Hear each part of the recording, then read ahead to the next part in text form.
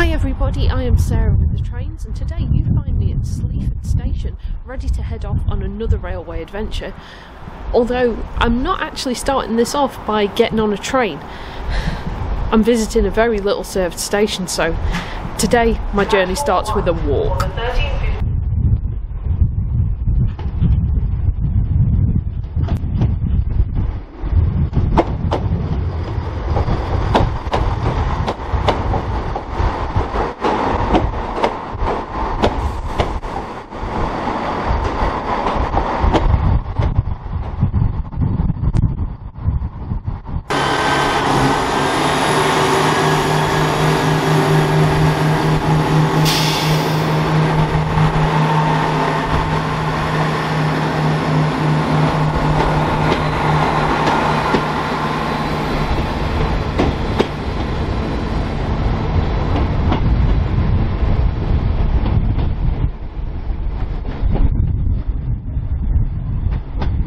Right then, now we've seen that turbo style go through, let's head off on our long walk to the little used station of Rauceby.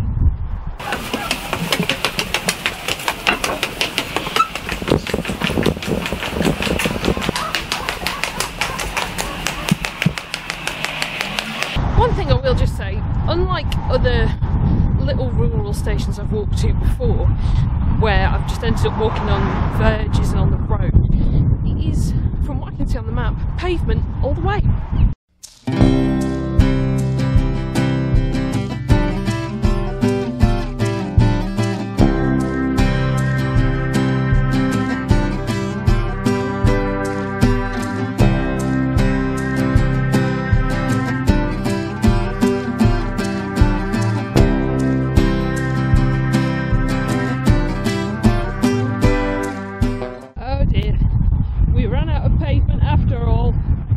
Nearly there. There's a little station sign. There we are. The end is in sight. Rauceby Station. We have made it. Rauceby Station. I don't know if you can see that, but there is a pheasant on the platform. Obviously this is zoomed in as anything, so it's a little shaky. Oh. Flown off.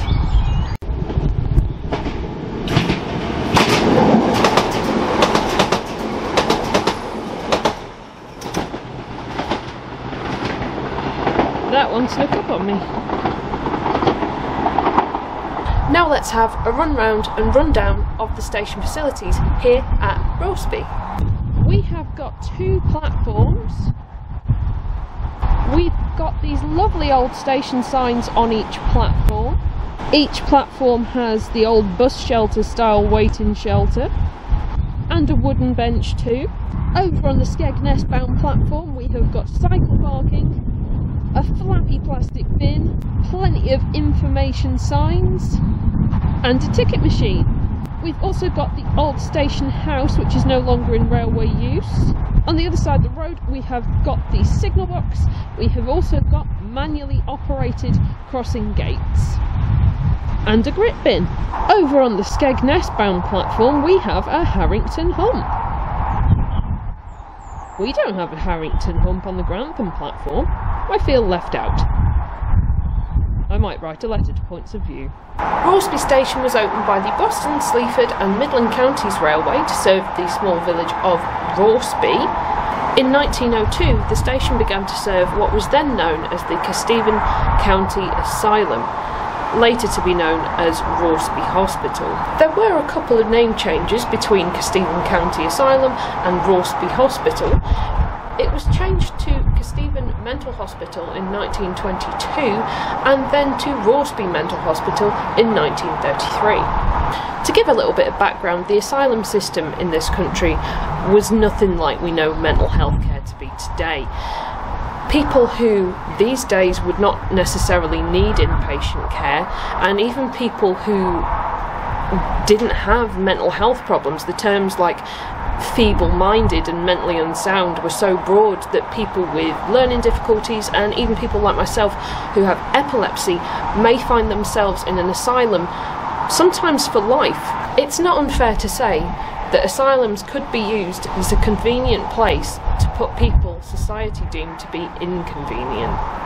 Asylums were self-contained, and so it really was out of sight, out of mind. Asylums usually had a farm, a bakehouse, laundry, a water tower, even their own chapels. They were really a world in their own right. Sadly, this does also mean that cemeteries were part of an asylum's makeup, and even in death, people who lived in asylums could be separated from the rest of society. From 1806, the number of people classified as insane increased wildly. In 1806, the average amount of people in an asylum was 115, but by 1900, it was 1,000. In 1866, Dr. Sir George Paget referred to the asylum system as, and I quote, "the most blessed manifestation of true civilization the world can present." Really? On the other hand, in the 20th century, one historian referred to the asylum system as museums for the collection of the unwanted. Having studied the asylum system when I was at university doing history, I know which quote I agree with.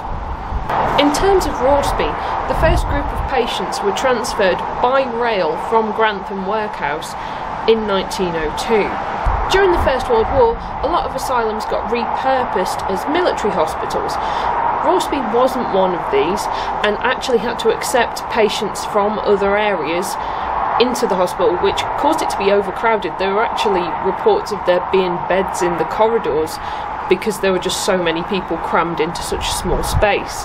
During the Second World War, it was used as a crash and burns hospital by the RAF until 1947, and patients then returned to the hospital in 1949. In 1919, an isolation unit was built at the hospital in anticipation of dealing with patients suffering from the Spanish flu that was going on at the time. However, because the asylum itself was self-contained, it was never needed for that purpose, and ultimately went on to be used to house the residents who worked on the farm. As time went on and care for mental health progressed, such as the use of sedatives instead of physical restraints, and care in the community, which came in the 1980s, the hospital declined. It was less and less needed and closed in 1997. The only part of it that remains open is the old isolation block, which is now used as a small inpatient unit for young people requiring inpatient care. I'm now going to hand over to Narration Sarah to tell you a bit more about the history of Rauceby Hospital. After the hospital's closure in 1997, David Wilson Homes began to redevelop the site in 2004, and that new housing estate is what we're walking through at the moment. It's called Greyleys after the railway crossing. In spite of this redevelopment, some of the buildings do still remain, although they are now derelict. The hospital was designed by architect George T. Hine, who designed both ornate and austere asylums. Rauceby was the latter due to specific requests from Kestevan authorities.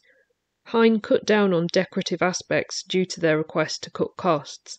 Externally, it was plain, but inside, Hine provided more decoration with polychrome glazed brickwork, elaborate tiling, and Italian mosaic flooring. Fireproof ceilings and floors were provided by Stewart's Granolithic Company and plumbing by Dalton & Co. Surprisingly, the asylum was actually a source of local pride, with the Sleaford Gazette reporting in 1901 that it was a magnificent institution and a palatial asylum. It was self-contained and self-sufficient, with its own bakery, cobbler, dentist, laundry, farm, and even blacksmith on site, among many other things. The grounds and gardens were designed by William Goldring, the designer of Kew Gardens in London.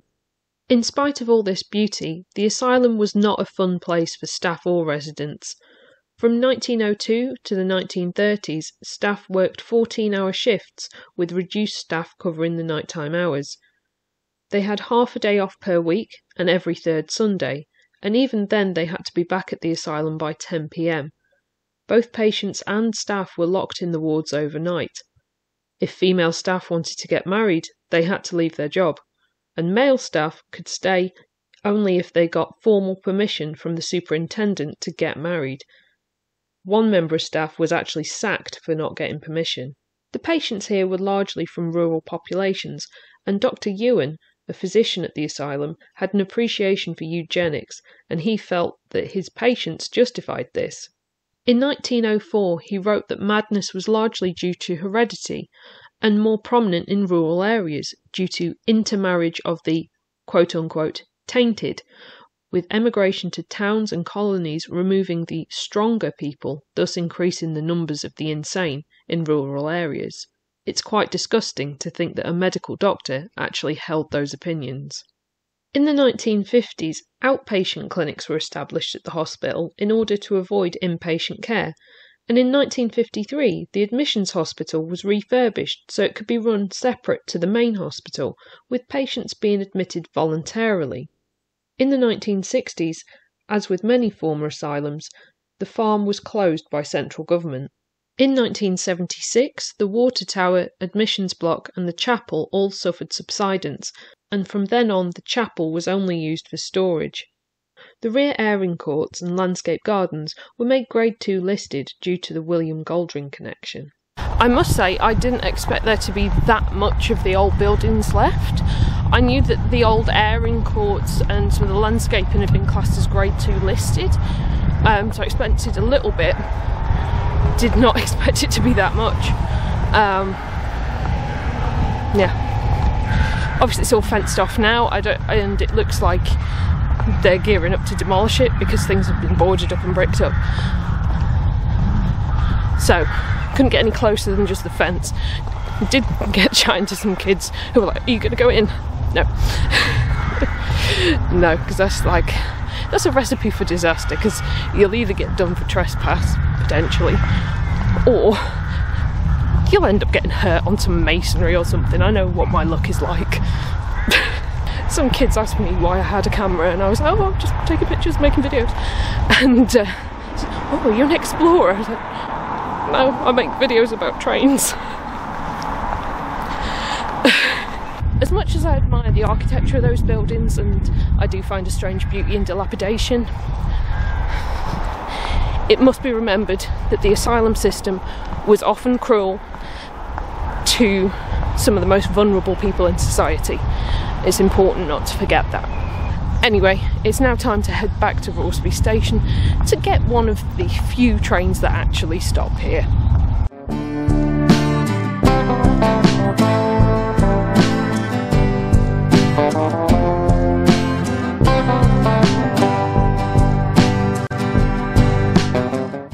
One thing we don't have here at Rauceby, unfortunately, is departure screens.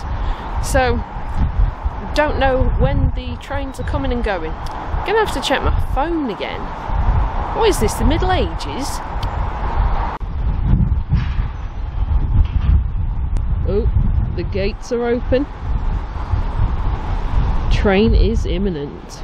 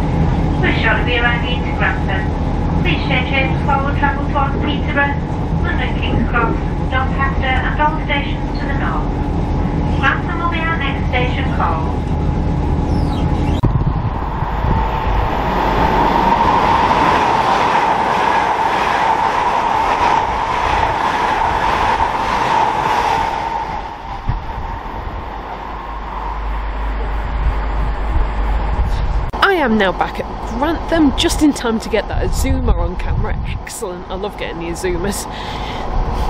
It's just time for me to say Thank you everybody so much for watching. I will see you all next time for another railway adventure. Thanks to everybody who likes, comments, subscribes. Special thanks to everybody who donates to me on Ko-fi, my YouTube members and patrons whose names will be up on the screen in a moment. I'll see you next time. Bye. As always, an extra special thank you to all my patrons and channel members, and to everybody who donates to me on Ko-fi. You all really do keep this channel going. If you'd like to become a patron, a channel member, or just buy me a coffee on Ko-fi, the links to do so are in the description below.